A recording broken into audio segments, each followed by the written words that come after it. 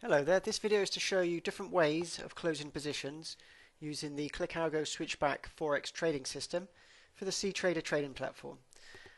So in a previous video we showed you how positions are opened. Now we're going to show you how they close. There's a few different scenarios to actually do that, and I'll just scroll down and show you all of them, okay? So if I just bring down, scroll down. For starters, you've got one here saying trade control, okay? Max trades per day. This won't necessarily close trades, but this will only actually allow you to open so many trades per day. And the max losing trades per day as well when there's 2 losing trades. So that's not closing trades, that's just preventing you from opening more trades. But under the Friday stop time, you can specify on a Friday, you can set the hours or minutes. So I can do 17:30, close open trades. So on a Friday afternoon, just before the markets close, if you don't want positions to be open over the weekend, you can close all of your positions by selecting yes for this. Okay, that's one of them. If I scroll down, show you the next one. Trade cycle pause. Okay, this is actually a very useful. We find this makes a big difference actually. What happens is the DiNapoli stochastic, as we mentioned before, which is shown here on a 1 hour time frame. When if you specify, say you can specify the time frame you want, so say you do choose a 1 hour time frame.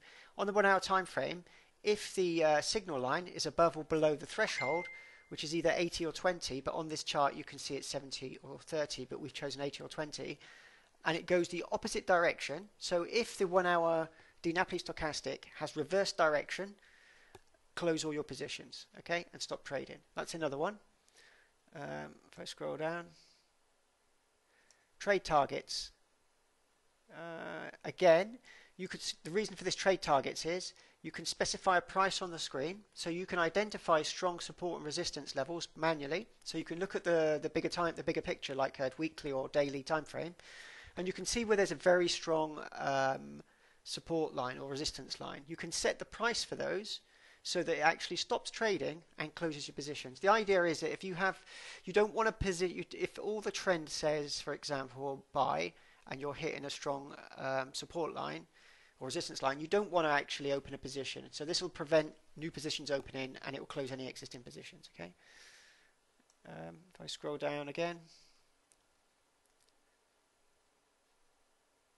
I want a VPS. That's why it's running a little bit slow. Okay, so you've got here stop loss. So that's quite a straightforward way of closing positions. And then you've got at the bottom, you've got pause at news release. If you use the news release manager, which you should do, you should get that for free with this product. Just before a news release, it will actually close the positions for you and stop trading. So this prevents, again, because it's a trend strategy, even if all the positions are saying buy, and the fundamentals, the news release comes out and it goes the opposite direction, you're going to lose. If it goes really fast, by the time it actually gets filled and closes your position, you could have lost a lot of money. So we stress, if you read up about the news release manager robot on the product page, there is a product page you can find out. It tells you why you should be using, for Forex, a news release manager robot. Sometimes you don't need to. Sometimes you can just ride out the news releases. But again, if you do close at news releases, that might increase your drawdown. So you'll just have to experiment with it, really. I missed one out here, which is equity level. So when your equity drops below a certain value, you can close the positions. So if you say, I don't want to lose more than £1,000, if it goes below £1,000, I want to come out, and then that will stop that. And you can decide if you want to include that or not. Okay. The other one is we've added recently is include drawdowns and stop. There's another video actually that does actually explain this. And in this scenario is that if your drawdown at any one time is below a certain value, like here it's 1.51, but there it was, I don't know, it went up quite high, I think 3.6.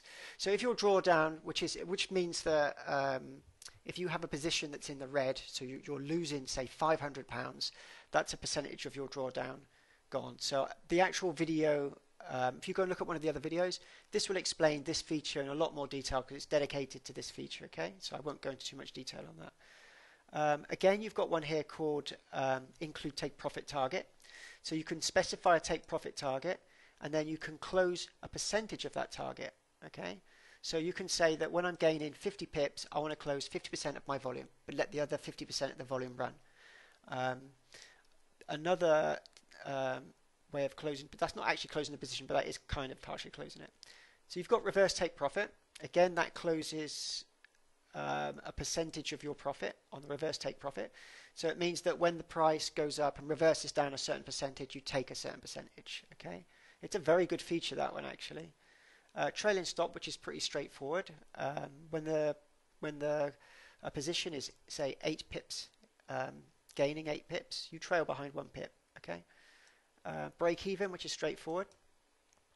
When a position is, say, I don't know, 15 pips up, gaining 15 pips, you want to break even the stop loss to the entry point plus 1 pips. You can specify the extra pips you want to put there, and includes.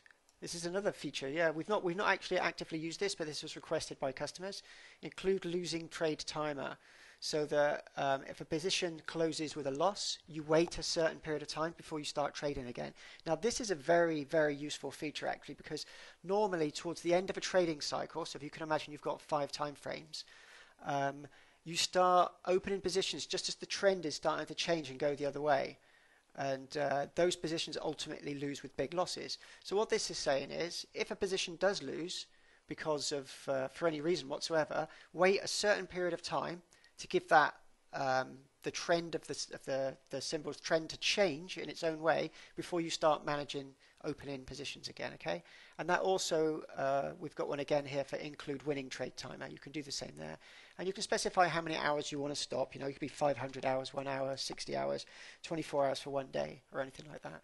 So you've got many ways of closing a position to suit your strategy. So you can mold this system to suit whatever you want to do with your strategy. Okay, and if you wanted to know how to open a position, there is another video that actually tells you how positions are opened using this system. Okay.